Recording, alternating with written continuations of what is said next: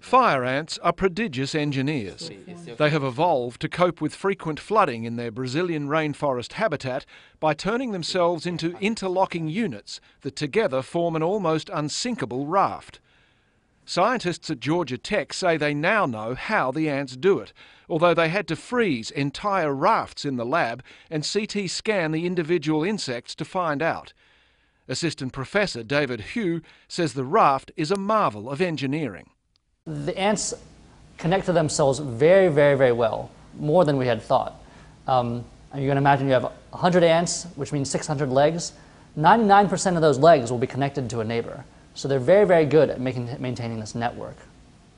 And they do it systematically, with larger ants forming central hubs for their smaller neighbours to hold on to.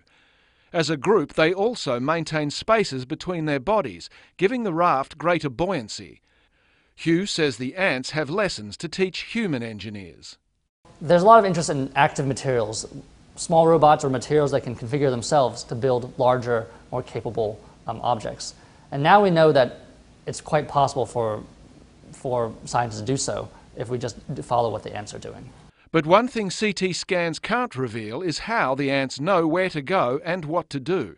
Hugh says that is a mystery still to be solved.